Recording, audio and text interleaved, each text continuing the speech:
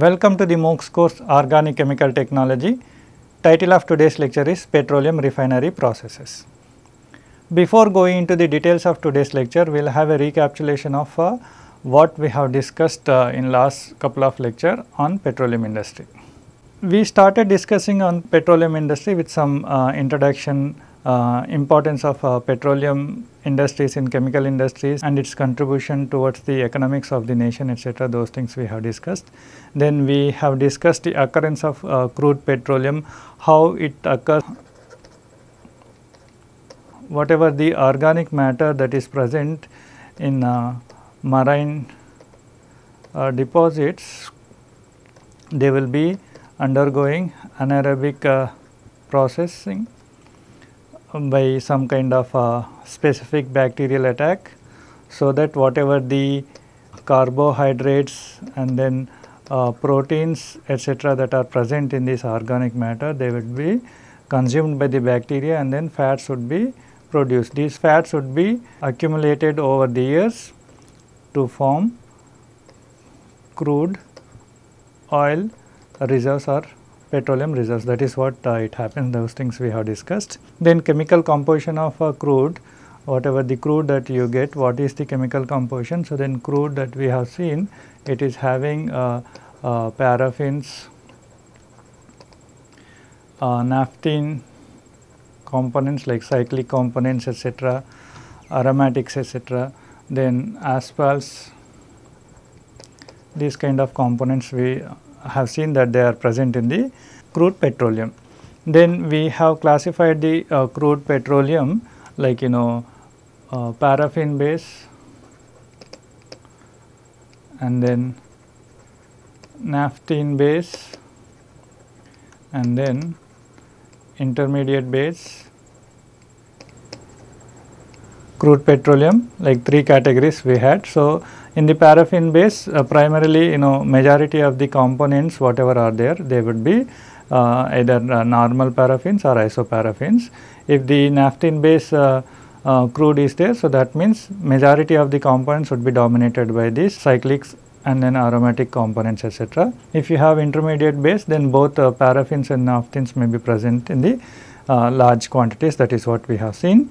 Then production of petroleum. So, for that purpose what we have done, what are the methods like exploration methods, production methods, finding out the reserves by the exploration methods, then using certain kind of production methods to get the crude petroleum, those details we have seen. Then petroleum refinery products we have seen. So, then when you do the fractionation of crude petroleum, then you get several products like gas fraction, like light fractions, intermediate fractions, heavy fractions, residues etc. we have seen. And then under each category what are the major components or major products that are available or that you get, those things we have seen. Then characteristics of petroleum refinery. What do you mean by characteristics of petroleum refinery? So, whether it is a primary refinery or intermediate refinery or complex refinery, those kind of details we have seen. Primary, usually you have single distillation column, fractionation column, right. So, where you try to separate out the residues, asphalts etc., and then remaining of the crude whatever is there, that you sell to other refineries for their further processing. In the intermediates you have more detailed kind of thing, whereas the complex it is suitable for any kind of crude to handle. And then with flow chart also we have seen what are the different types of fractions we get, how each fraction is further processed to get different types of products etc. Those things also we have seen as part of characteristics of petroleum refinery. Then choice of crude, that also we have seen. Let us say you have different types of crudes, like as already we have seen, paraffin base, naphtha base and then intermediate base. naphthalene base, intermediate base, paraffin base. So, that depends on your product. Let us say if you want more like petrol like kind of product, then you should go for the paraffin base crude. If you want to produce more lubricating compounds, waxes, etc., then you should go for the naphthalene base crude. If you want both of them, it is better to go for the intermediate base crude. Such kind of choice of crude petroleum also we have discussed. Then common processes of petroleum refinery we have listed out. That list is provided here again. Common refinery conversion processes include pyrolysis and cracking, reforming, polymerization, alkylation, isomerization, hydrodealkylation, hydrogenation, impurities removal or purification of the products, etc. So, why are we discussing these processes individually? Because in subsequent chapters, especially another 2 to 3 chapters, we are going to discuss about production of petrochemicals or petrochemicals industry, that is production of C1 to C2 chemicals, C3 to C4 chemicals, aromatics, etc. How to produce or how these are being produced industrially, that is what we are going to see with flow chart, engineering problems, economics, and then other details like reactions, raw materials, all those things we are going to see in detail as we have been discussing for any of the product, right. There in their flow chart, primarily you may be seeing like reforming unit or reformer. There may be isomerization unit, there may be hydrogenation reactor.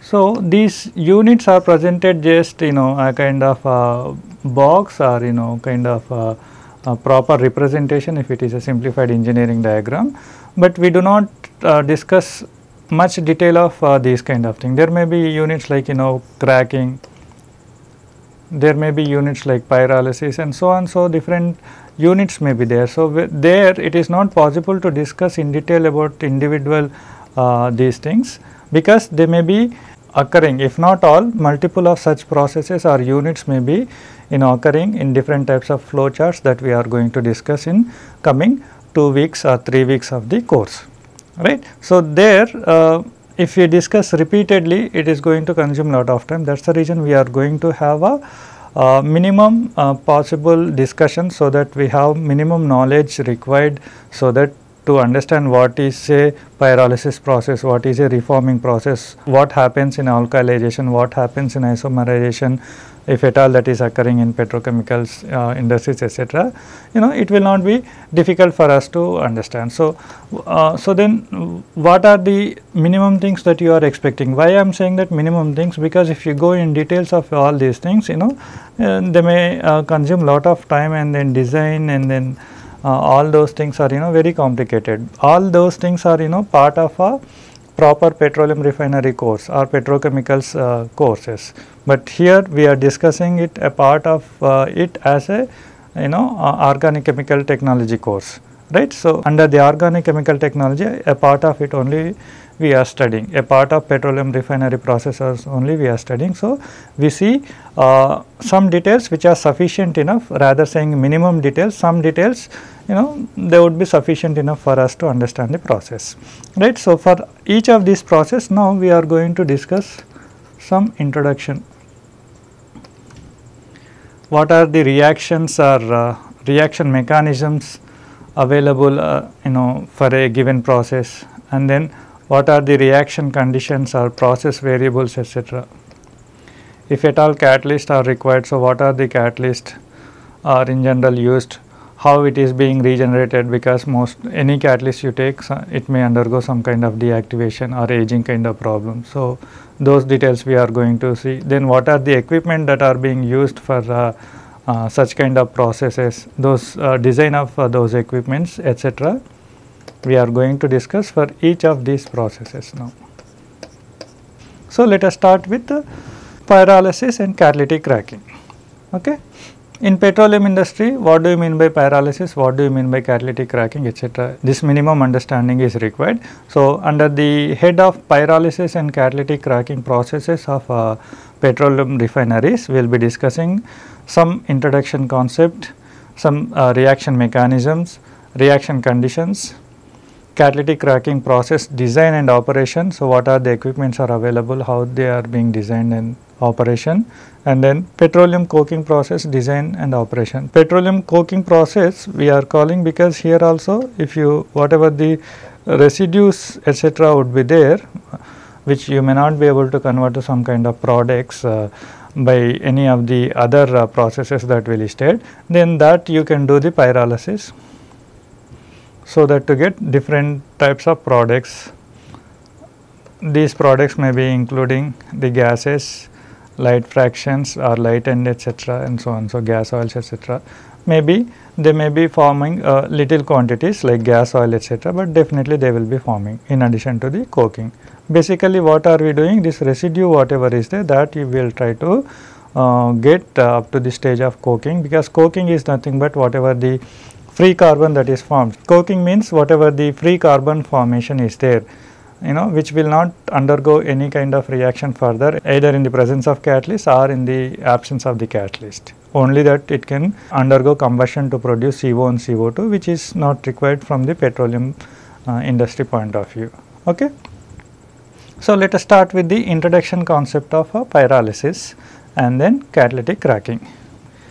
What is pyrolysis? It is nothing but a thermochemical conversion which occurs at high temperatures in the absence of oxygen. So, what it does in general, it is used to crack larger molecules into the smaller ones, right, because we have seen the crude petroleum compositions, paraffins, naphthenes, asphalts etc. are there. So, that is C1 to C40 different types of organic chemicals are present. So, bigger molecules whatever are there, they can be converted into the smaller molecule by the use of pyrolysis processes. Right. So, this pyrolysis can be non-catalytic pyrolysis or simply thermal pyrolysis you can call.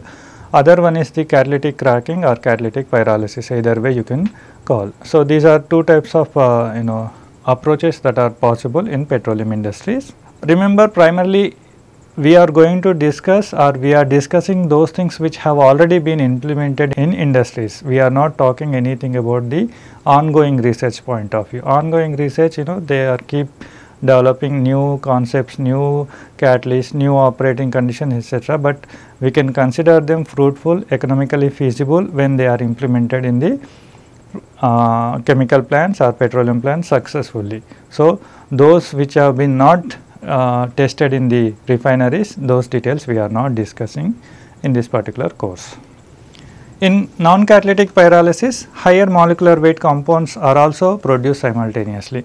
What does it mean by? We are going to see in the reaction mechanism also. Let us say when you take a larger alkane and then you do the pyrolysis, so alkyl groups will be forming. Those alkyl groups are free radicals, they will be reacting with the some other radicals to terminate the reaction, but that does not take place easily. So, what happens, these free radicals further decompose into the olefins and then smaller alkyl radicals, right. So, these olefins whatever are forming, they would be undergoing some kind of a polymerization.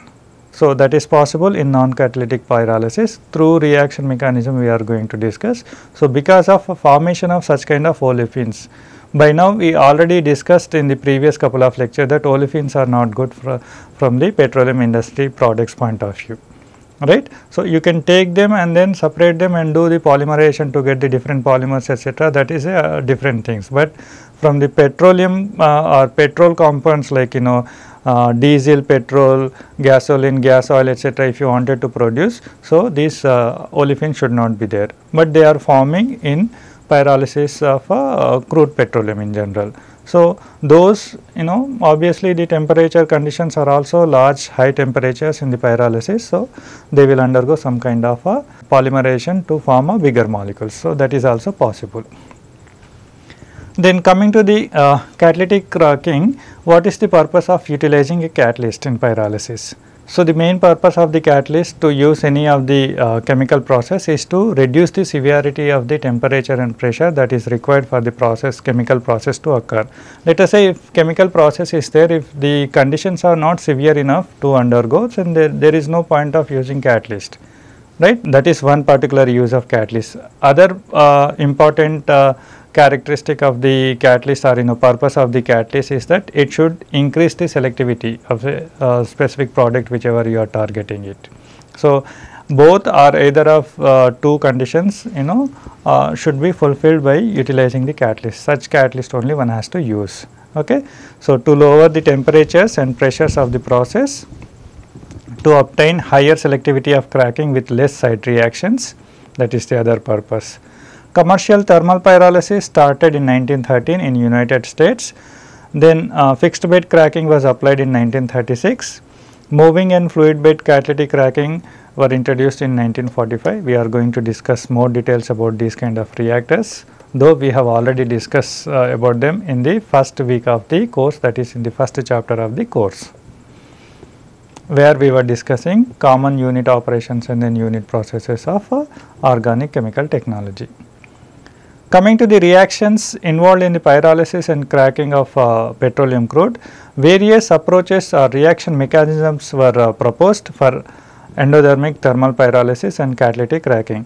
The pyrolysis that is occurring at high temperature, that means the process is endothermic. Until and unless you provide sufficient energy, the reaction is not going to move forward. So, such kind of endothermic thermal pyrolysis and catalytic cracking whatever are there, for them various reaction mechanisms were proposed. However, none of them were found to be exactly explaining the experimental results, though they provided best overall approach of pyrolysis and cracking. So, we see those details only. We discuss for the first case of thermal pyrolysis reaction mechanism, where thermal cracking is taking place, thermal polymerization is taking place and coking is also taking place. In general, what do you mean by whatever the pyrolysis or thermal pyrolysis process is there, primarily cracking is taking place, that is larger molecules are being reduced into the smaller molecules. Then some kind of larger molecules are also taking place, or some kind of larger molecules are also forming. These larger molecules may be bigger than what was there in the feed, that is also quite possible, as I explained. Okay. We are going to discuss the same with reaction mechanism anyway. And then obviously any of the thermal process, especially when you take organics or hydrocarbons and do some kind of high temperature thermal process, definitely free carbon or carbon deposits would be forming, so that we call coking. So, coking also need to be explained. Okay. If you start with thermal cracking, which is based on the free radical theory, free radicals are electrically neutral, highly reactive particles. How they form? They form whatever the CC bonds or CH bonds that are present in the hydrocarbons. Some kind of rupture of such bonds will take place, right, so that each particle retaining one of the pair of shared electrons that make up the bond. For example, you have N-butane, right. So, when you apply the high temperature or when you do the pyrolysis of this molecule, then what happen? Obviously, butyl radical will form, right. So, that is counted as cracking or thermal cracking. This butyl free radical, since it is a free radical, it is having so much of energy, it cannot stay as it is. Either it will react with some other radicals or some other molecules, or it will further decompose into the other molecules or other radicals, and that process continues. So, what happens? This butyl radical will form propylene and then methyl radical. See, now here propylene has formed, which is nothing but olefin or alkenes we call, CN H2N form they are having. So, these what happens, they may go under kind of polymerization, because for the polymerization also high temperature is required in general. So, that this whatever propylene is there, polypropylene may take place, may form. Okay, so bigger molecule is may form, right. Whereas now again another free radical has formed, that is methyl. Now here it is also free radical, so it cannot stay calm, right. It will also react with some other molecule or radicals and then give some other products, but it cannot further undergo decomposition, fractionation, like butyl radical has given propylene and then methyl radical, because it is already having only one carbon, it cannot further decompose. So, this methyl radical will react with the other molecules, let us say other hydrocarbon, generalized expression RH we are having. So, then it will give methane and then this alkyl radical. Let us say if it is alkane, then it will be alkyl radical. Okay. So, now here what you understand from the reaction, see, methane has formed, that is C1 component has formed.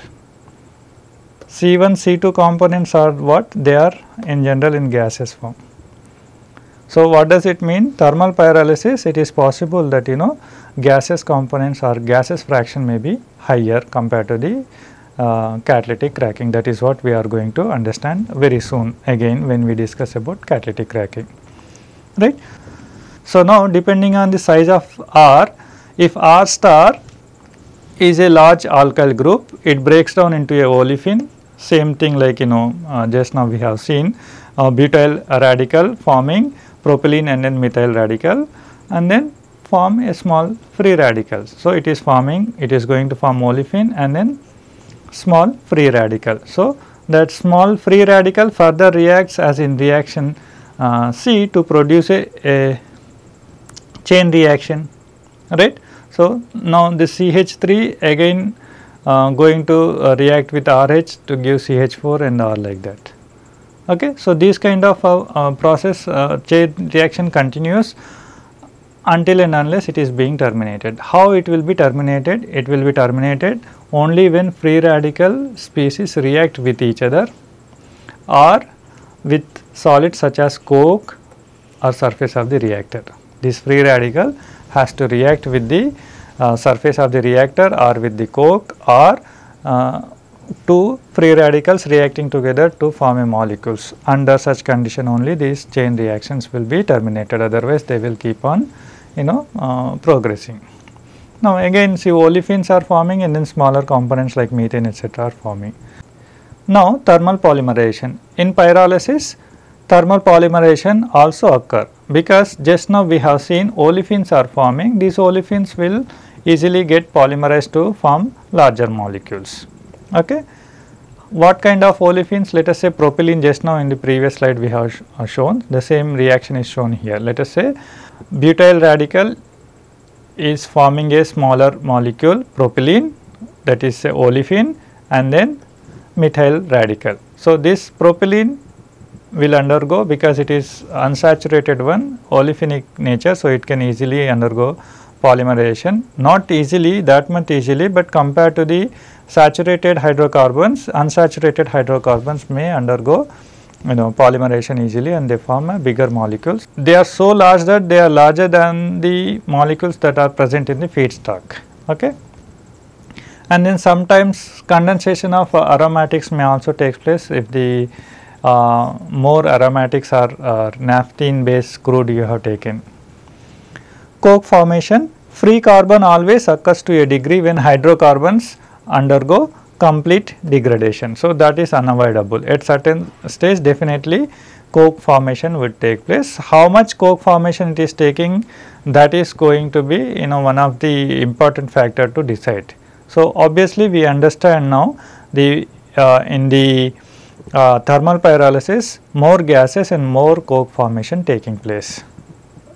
Typical reaction representation for the coke formation may be done like this here. So, whatever this free carbon that is forming, that is contributing to the coke formation. It is not good also. How, why, that we are going to discuss in the subsequent slides anyway, when we are going to discuss about the catalytic cracking process as well as catalytic reforming processes. Now, second reaction mechanism is the catalytic cracking mechanism. So, here now depending on the catalyst, the reaction mechanism varies. So, that is the reason catalytic cracking mechanisms are specific to the reactions. How the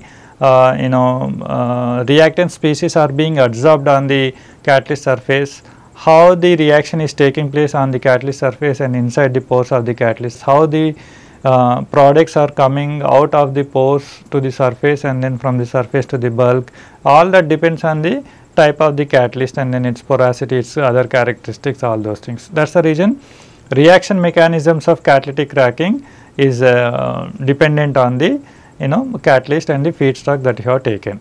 Okay. So, but however, some of the observations, if you see, catalytic cracking produces no C1 C2 fractions that are not present.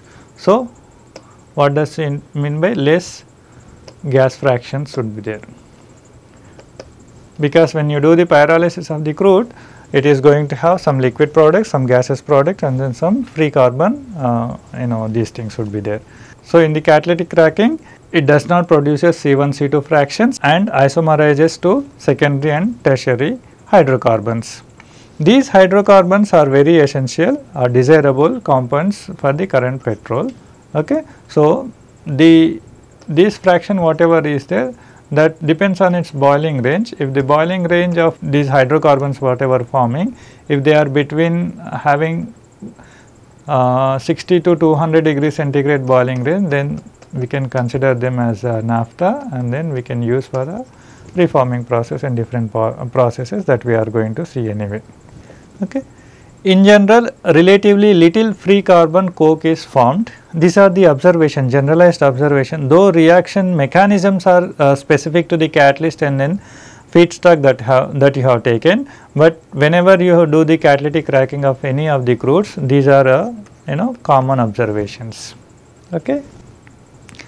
Aromatic rings would also be forming, which are stable in general, as we have already discussed with example previous lecture, right. Cyclic compounds are very difficult to break them and make linear components out of them, whereas the linear components may be easily broken down.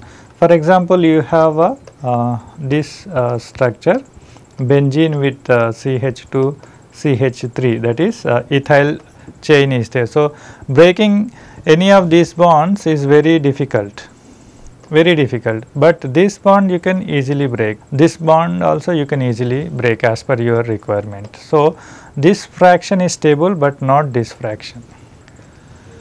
Now, reaction conditions of pyrolysis and cracking process, if you see any of the reaction, not only with respect to the pyrolysis and cracking, what are the important parameters, especially endothermic reactions, the kind of reactions like pyrolysis, cracking that we are having.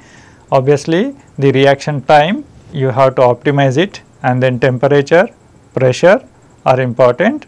But in addition to the optimum time, temperature and pressure, in this case catalyst to feed ratio is also important if it is a catalytic process. If you have catalytic cracking process, then catalyst to feed ratio is also important. If you have a thermal pyrolysis simply or non-catalytic pyrolysis simply, then these things are important. Okay. These are obviously again specific to the process or the feed material that you have taken, its reactivity, what are the products desired, and then what is the coking tendency. Different factors are there. You cannot generalize, how much time is the process optimum time. We are going to see a table. Some of the reactions are taking place in just a fraction of second, and then whereas some of the reactions are going for the hours.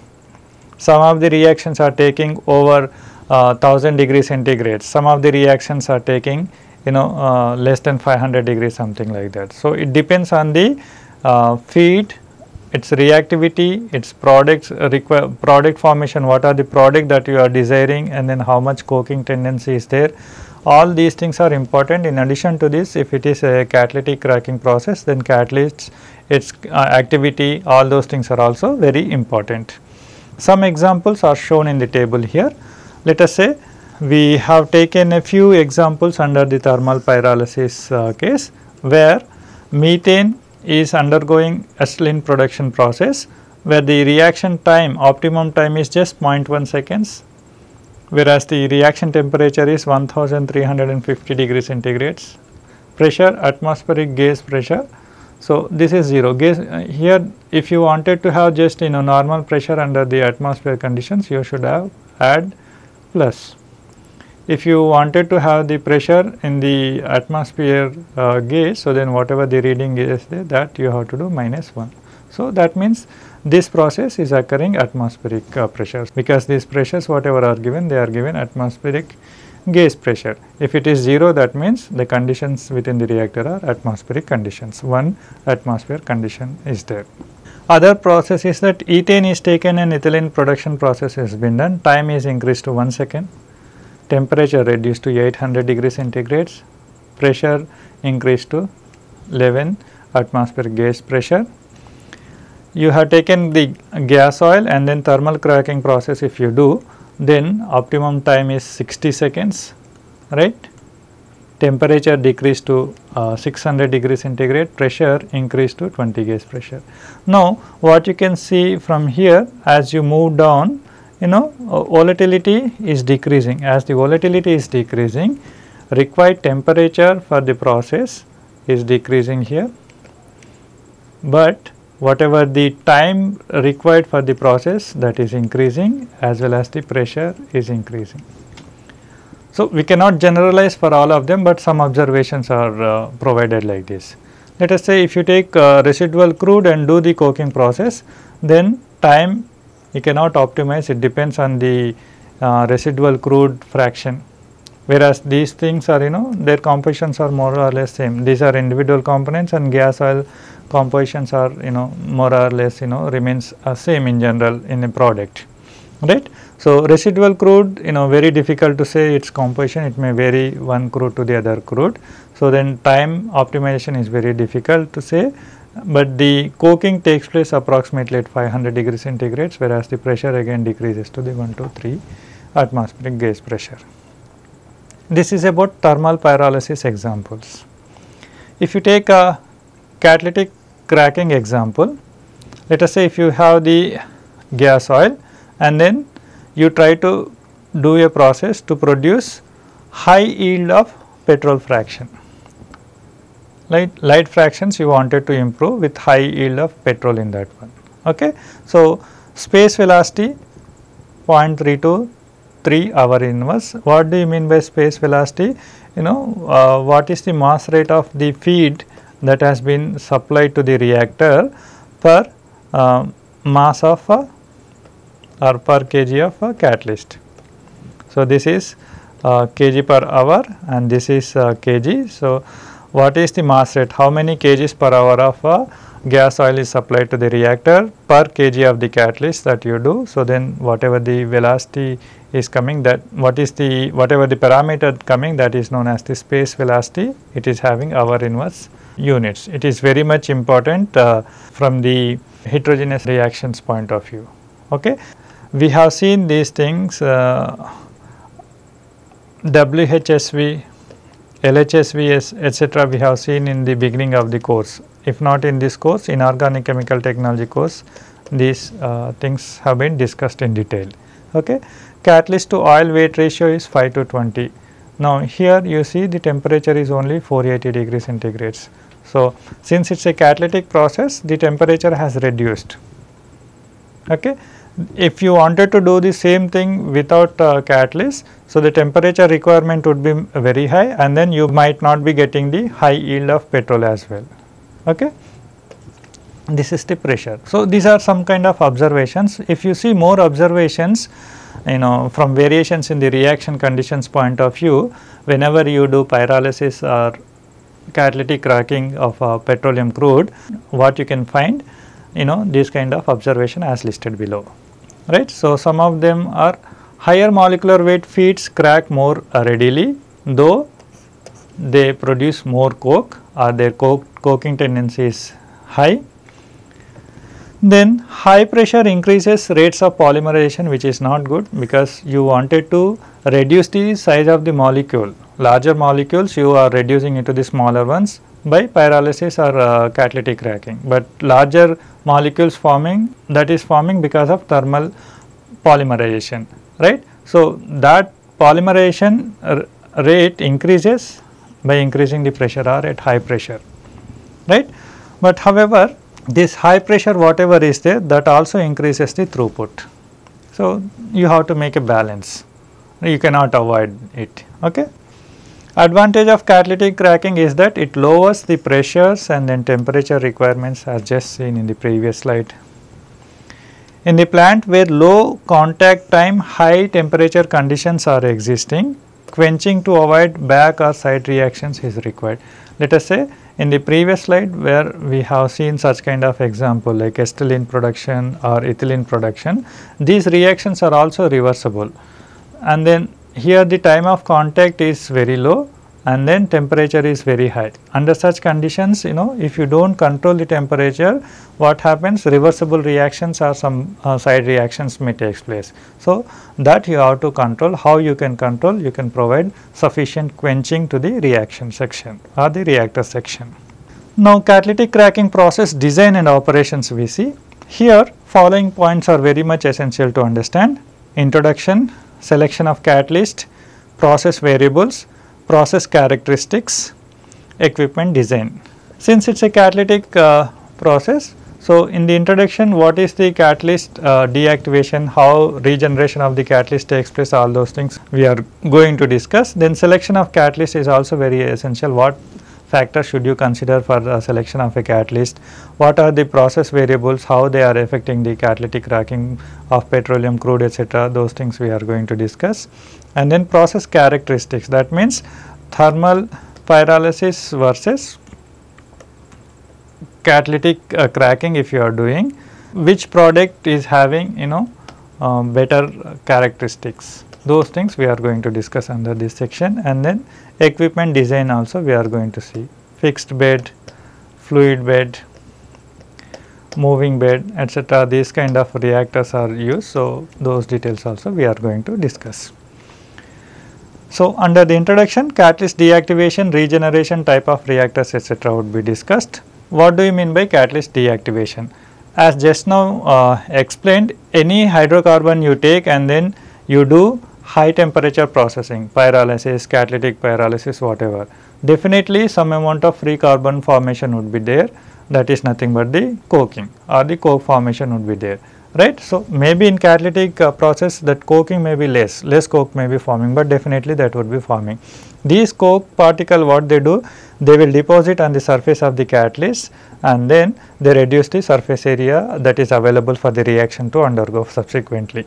So, that is known as the catalyst deactivation, right. So, because of deposition of this free carbon or coke particles onto the catalyst surface, activity of the catalyst gradually decreases and then at certain times they will completely deactivated. So, some of the catalysts are very expensive that you cannot replace with the new catalyst, you have to regenerate. So, how you can do? Simply you can burn off or combust the coke particles whatever formed on the catalyst surface. How you can do? You can do the combustion at high temperature using oxygen or air. So, that whatever the C is there or carbon is there, that would be forming CO, CO2, etc. and then taken out as flue gases and then clear catalyst surface would be available for the subsequent reactions, right. So, that is catalyst regeneration. Okay. So, cracking on acidic catalyst is endothermic operation in which tarry material coke deposit gradually and deactivate the catalyst.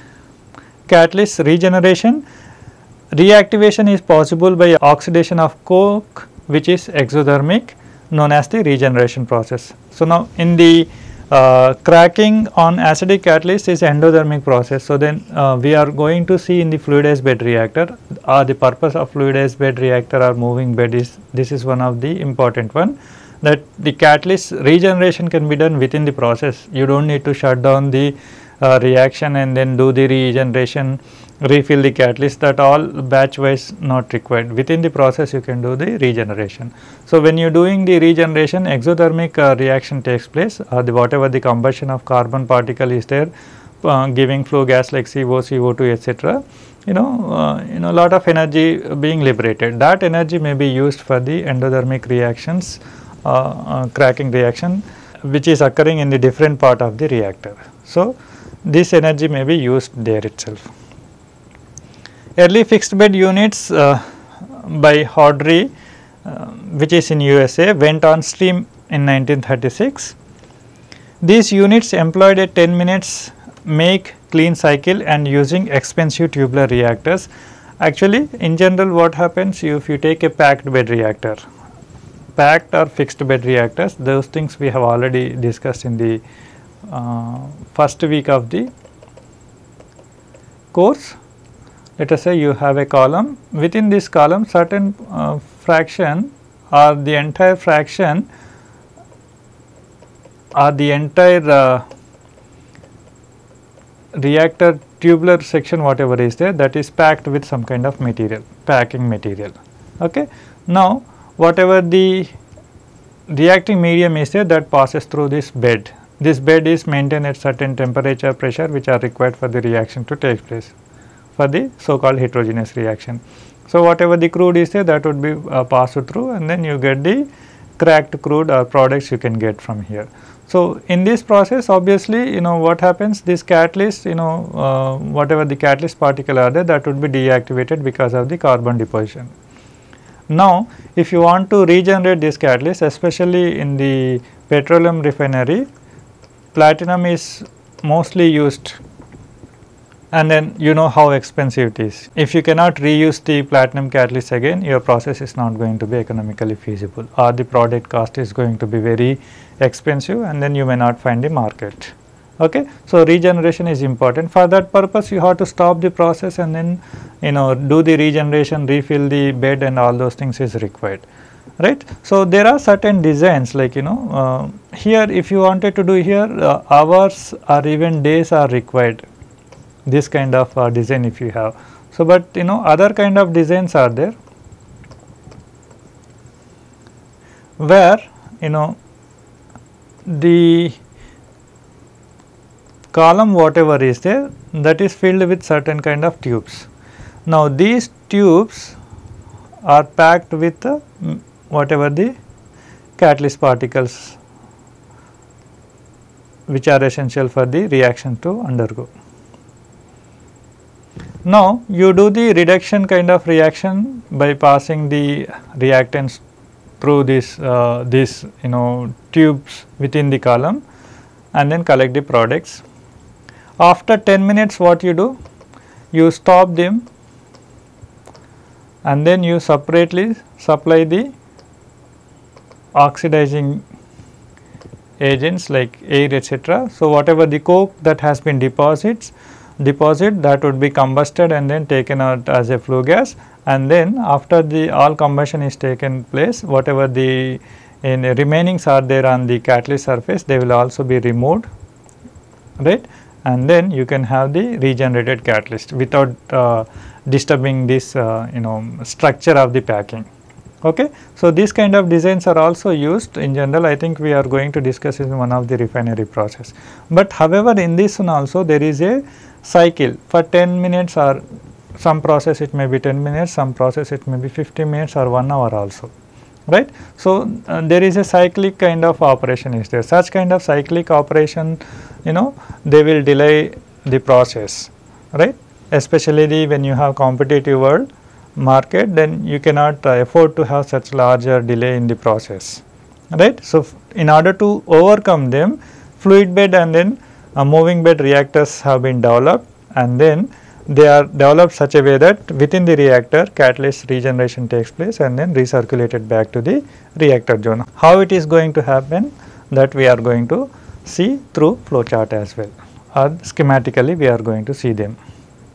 In the reactors, molten heat transfer salts circulated in the shell side. Reactors were constructed of expensive alloys to withstand alternative reducing and oxidizing conditions.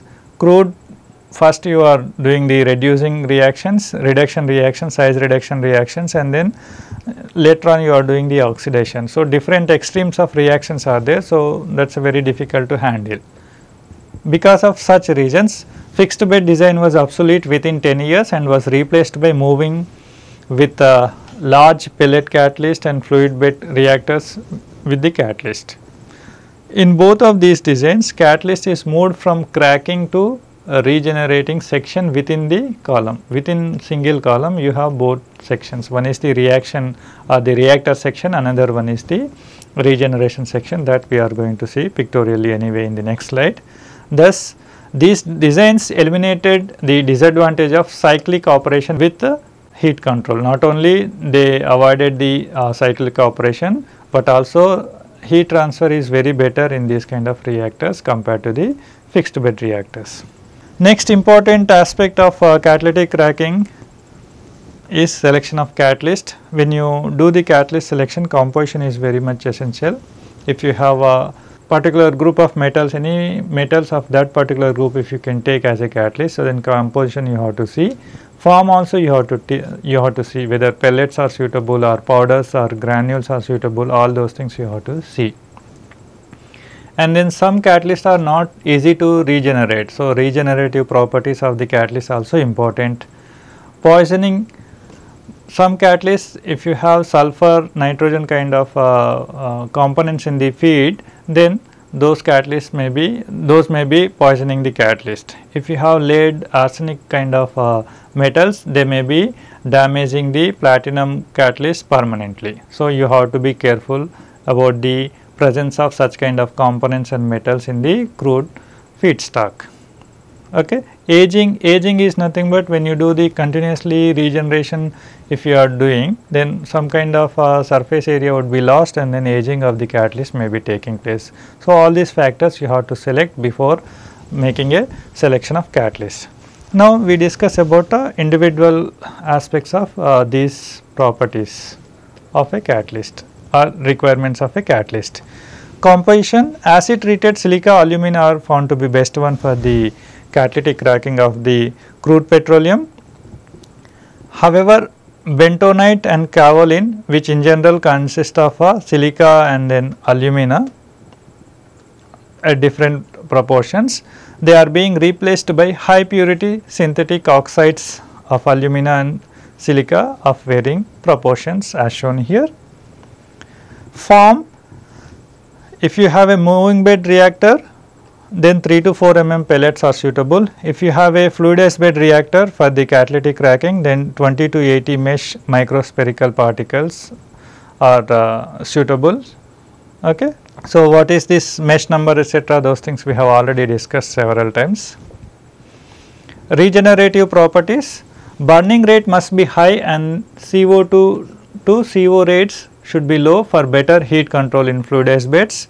Poisoning, sometimes catalysts may be permanently poisoned by metals, particularly group 3 and 4 of reducible oxide type such as iron, nickel, vanadium, copper, etc. You should be very careful. So, catalyst should have high tolerance to sulfur if steam reactivation is being done. Reactivation or activation of catalyst is done by different processes. One is the steam process, another one is the high temperature hydrogen treatment, etc. These kind of different processes are there. Steam is the better one from the economics point of view and then safety point of view as well. So, when you do the steam reactivation, so you should be careful that the catalyst having high tolerance to the sulfur. Aging, reduction in surface area from continued steam reactivation causes catalyst reactivity loss. However, high silica compositions if you are taking, they would be more susceptible to aging. Okay. Next is the process variables of catalytic cracking processes. Here, what are the points to be considered? Conversion, temperature, pressure, catalyst to oil ratio, catalyst activity, etc. are important. We see each of them. Conversion, it should be flexible and should be dependent on petrol, gas, oil, product rates, etc. as per the product rate, as per the product distribution or spectrum, it should be decided, it should be flexible. Once through up to 50% yield is sufficient. If you are doing recycle, then above 50% yield of petrol is expected, or it is taken as a standard. What do you mean by once through? Whatever the crude is there, you pass through a reactor once and then collect the product. From the product, if the petrol yield is up to 50%, so then it is sufficiently fine, right. But if you are sending some of the products back to the reactor as a recycle, then you are expected to have more than 50% of petrol yield in the product. Okay, that should be taken as a standard. Temperature, in the catalytic cracking, coking also takes place, so you cannot avoid it. So, you have to make sure that as minimum coking as possible takes place, not much. So, there should be a balance between cracking and coking rate, so that to decide the appropriate temperature, and for the most of the catalytic cracking processes 500 degrees centigrade is found to be the best average value. Pressure, increasing pressure reduces unsaturation, that is a good one, but it also reduces the octane number, which is not good one. It increases the coke production, which is also not good, but increases the reactor throughput, so which is good. Now, see here 2 positives are there and then 2 negatives are there. So, you have to make a balance, you have to make a trade off, and accordingly you have to select the pressure as per your requirement, as per your feed, as per the your catalyst that you are going to use in the process. In general, 0.4 to 1 atmosphere gauge pressure is found to be the best average or best range. Next is the catalyst to oil ratios, how it is going to affect the catalytic cracking of petroleum crude, that we are going to see. Possible to recycle catalyst faster with less coke deactivation, but it increases recirculation cost. 5 to 20 weight ratio used with 0.3 to 0.6% coke levels in the reactor. Catalyst activity, so it should be balanced at a constant value dependent on mechanical catalyst losses and additions dropping to 10 to 25% of initial value. So, the losses should not be there, right, it should be as much less as possible, but less than 10% is in general not possible because the process is so complicated, right. So, but you have to make sure that it is not more than that one. Okay. But it also depends on the form of the catalyst. If you have a fluidized bed reactors, the powdered form of or granulated form of catalyst is better one.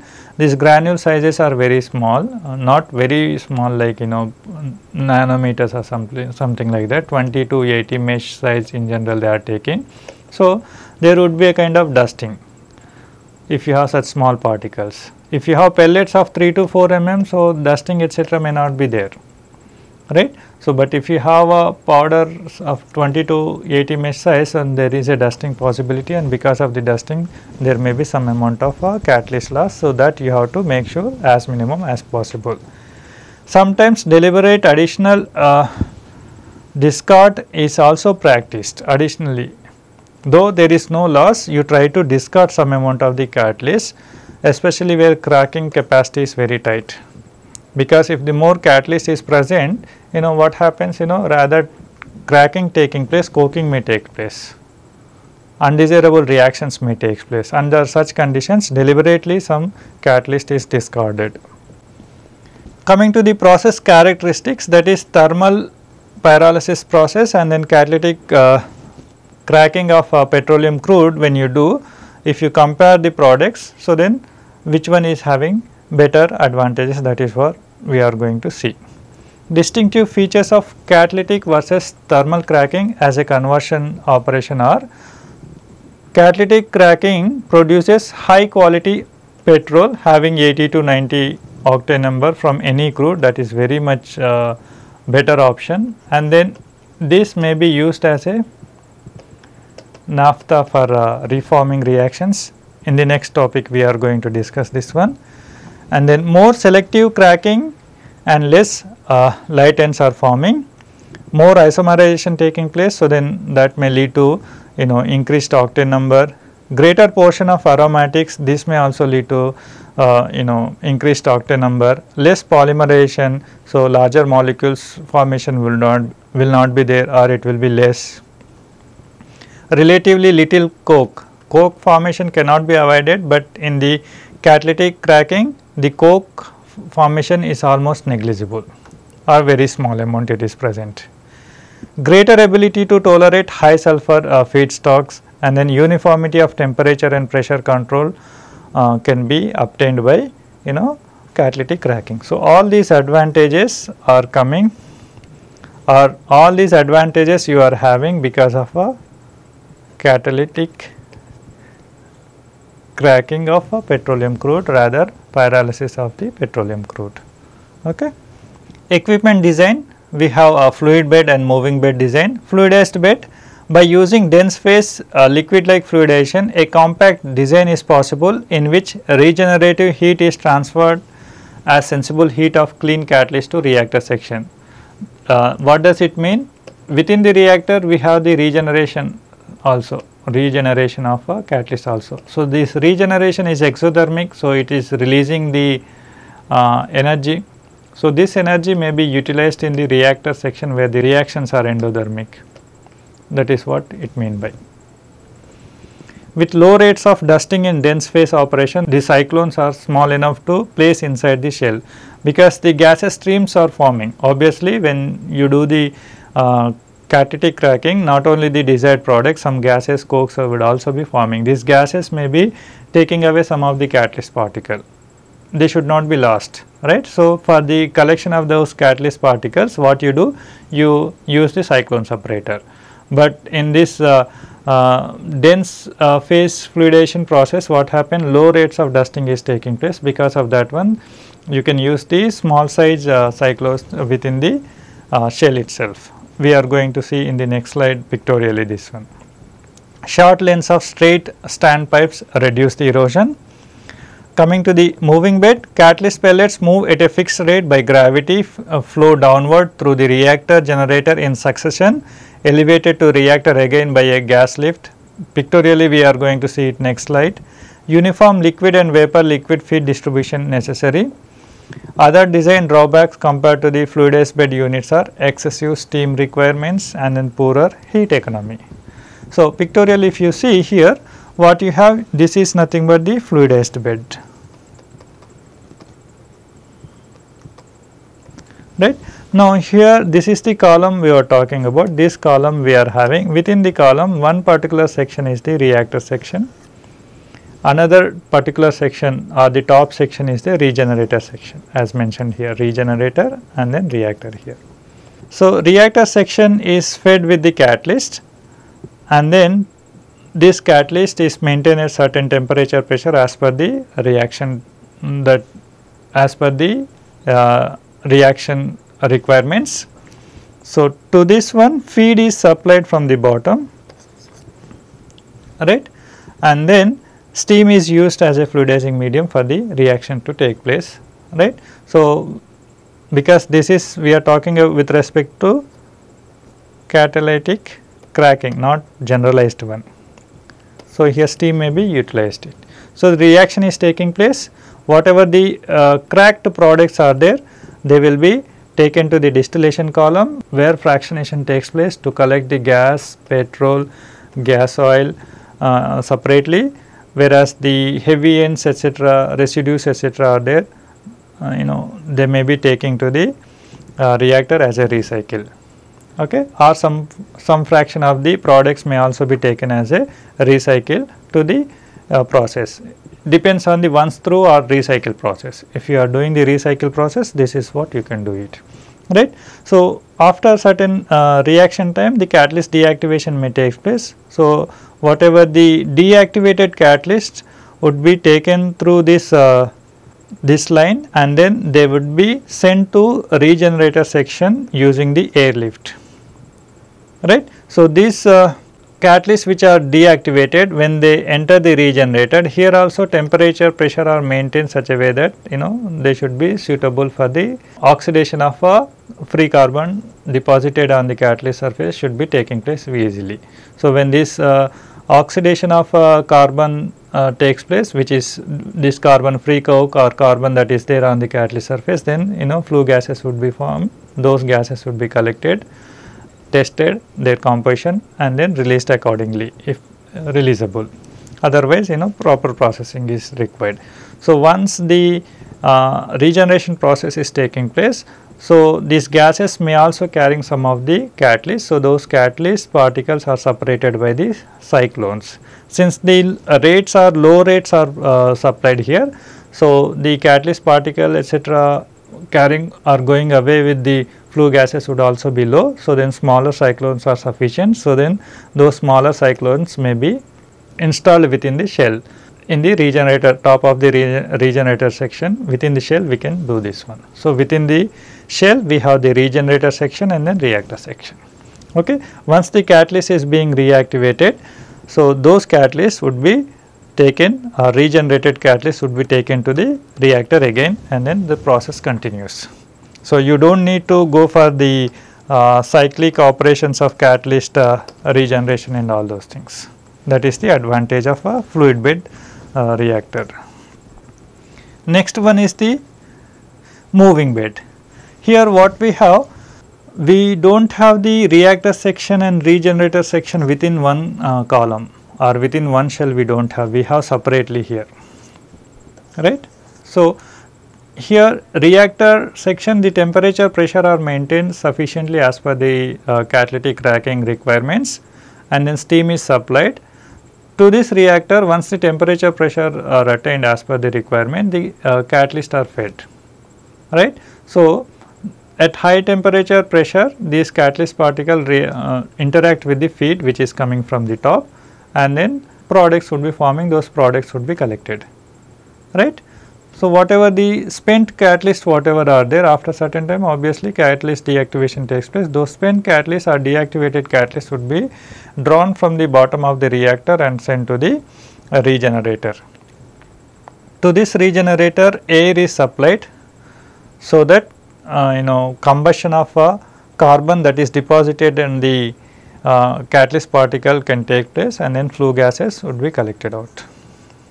So, whatever the regenerated catalysts are there, they would be taken to a lift engaging hopper, and then using a lift gas or air, these catalyst particles are lifted to the top where catalyst dispensing hopper is there, and then again fed back to the reactor. So, this process continuously goes on without so what is the advantage of these two reactors, fluid bed and then moving bed?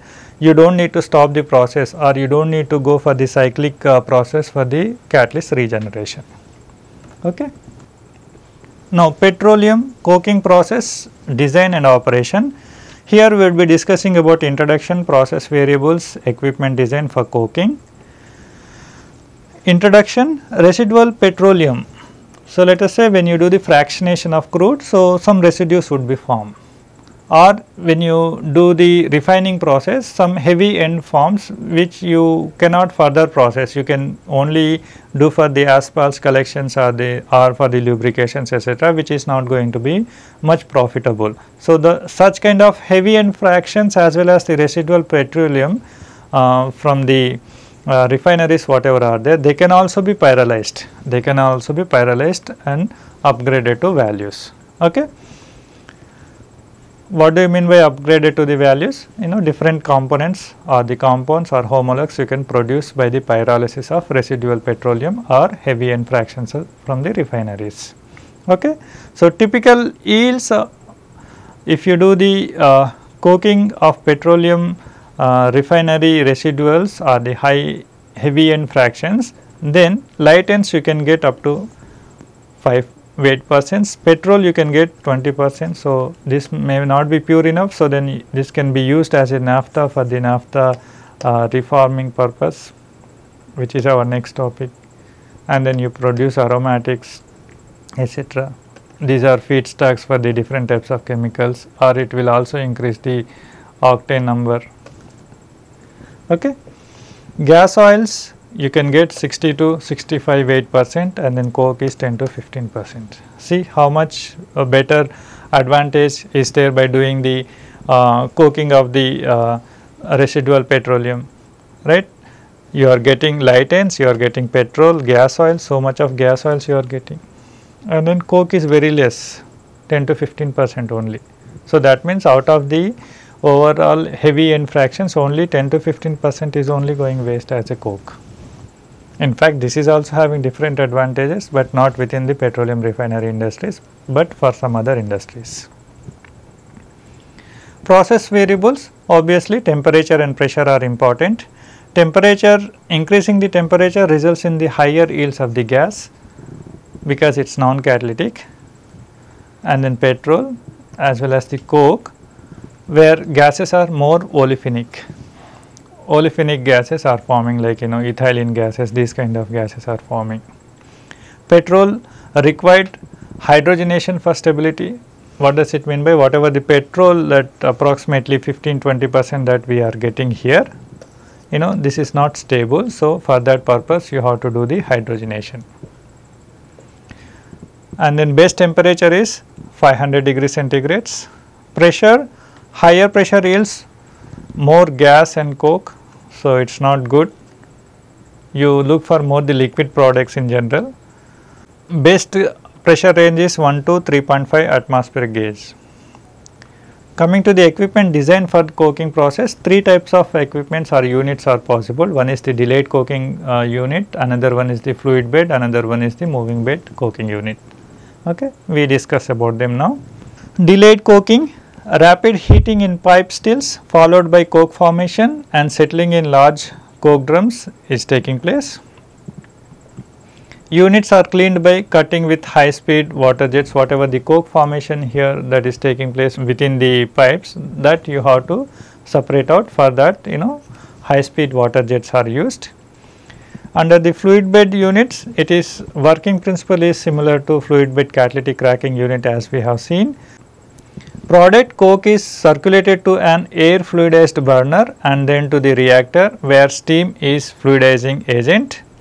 Coke particles increase in size in the units, so a portion is removed, ground and returned for average particle size control. Coming to the moving bed, it is working principle is similar to whatever the catalytic cracking unit we have discussed a few slides before pictorially. Okay. In the next class, we will be discussing about other refinery processes. The references for the today's lecture are presented here. But however, the entire lecture notes is prepared from this reference book. Thank you.